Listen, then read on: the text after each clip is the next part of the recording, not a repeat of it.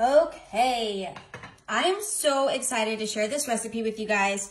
We went ahead and cored 10 to 12 apples, and that's what you see right here. So let's go ahead and set this aside for just a minute. And you want to bring in a large stock pot. I believe this is a 16 quarts, if I remember correctly. Was that big? Yep, 16. And we have it filled already with about 16 cups of water. So now what we want to do is add our spices for our apple cider. You want to add some ground allspice, or if you have, is allspice whole? I'm not sure. Like whole allspice? I don't know. Allspice. Some ground or whole nutmeg, whatever you can find. I couldn't find whole nutmeg at the store, so I'm just using ground stuff. And I'm just seasoning it to my personal preference. Some ginger, ground ginger. Let's go ahead and toss that in. Almost feels like we're making a pumpkin pie. All right, this is, you know what? I'm gonna open the pour spout if I can. Just don't break it now. Oh, there we go. Okay, yeah, don't break it now, guys, in your apple cider. Some ginger. Now, this is my secret. I'm gonna add some apple pie spice. Nice. Yeah, this is gonna give it a really good flavor. Decent amount of that in there. Some whole cloves. I actually was able to find whole cloves, so let's go ahead and pour. Now here, because cloves can be a little spicy, I'm adding about 1 tablespoon of whole cloves. Now let's go ahead and add some cinnamon sticks. Now, again, this is all for preference. I'm going to add 1, 2, 4, 6 cinnamon sticks. If you like a good strong cinnamon taste, feel free to add a little bit more. And now we're gonna add some sweetener. Now here is where you can vary it up a little bit. I'm going to add a little bit of brown sugar. You want about a ½ cup of sweetener. So I'm going to add a little bit of 3 different kinds. So I have a little bit of brown sugar. You can use some maple syrup. This is just regular pancake syrup. Add a little bit of that. And last, a little bit of honey. Now, not too much honey, because when that cooks down, you don't want this to get syrupy. So just a little bit of honey. Now I'm gonna go ahead with my ladle and mix this all together. It smells Give it so a good stir. good. Yeah, right? I mean, I honestly, don't judge me. I could probably drink it like this, but I'm not going to. Give it a good stir. I see some clumps of those spices and seasonings, but you know what? That's okay. It's all gonna cook down together and be delicious. Now let's add our apples. Okay, so we have our, I picked gala apples, some green apples, and pink lady apples. Those are my favorite. And I'm just going to start putting them in. I'm doing this to kind of like save myself from getting splashed. Oh, yeah.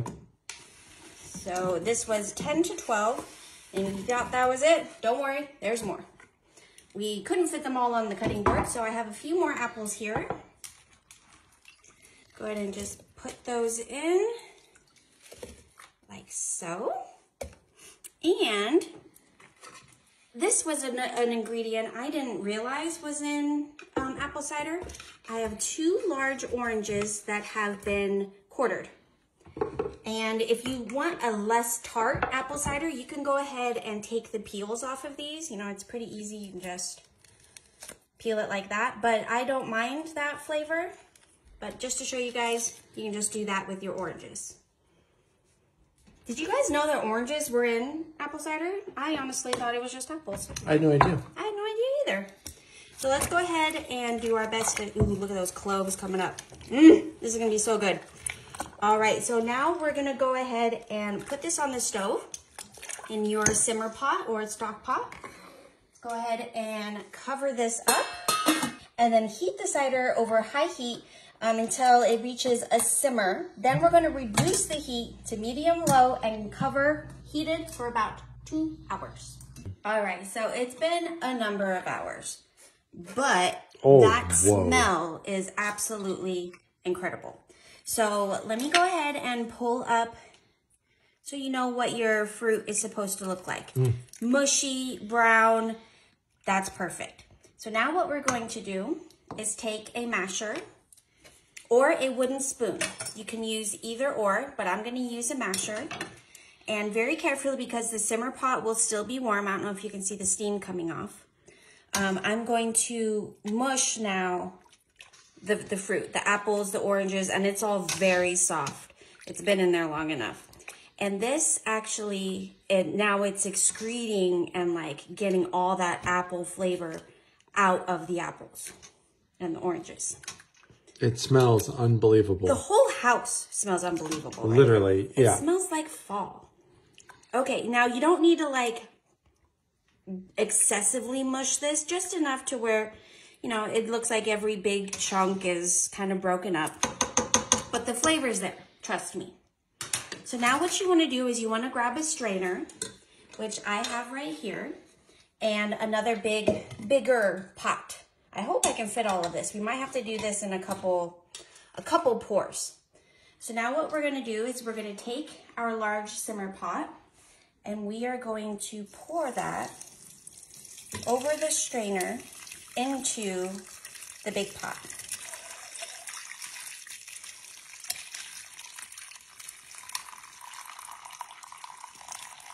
Okay, my muscles aren't what they used to be. So I'm going to kind of work this around a little bit just so that liquid that can be kind of caught at the top has a chance to float to the bottom, just like so. And now we have our leftover apple cider. My gosh. Now I'm gonna go ahead and give this a try to see if we need to add any more sweetener. So let's go ahead and blow on that. It's gonna be hot. I can feel the steam coming off.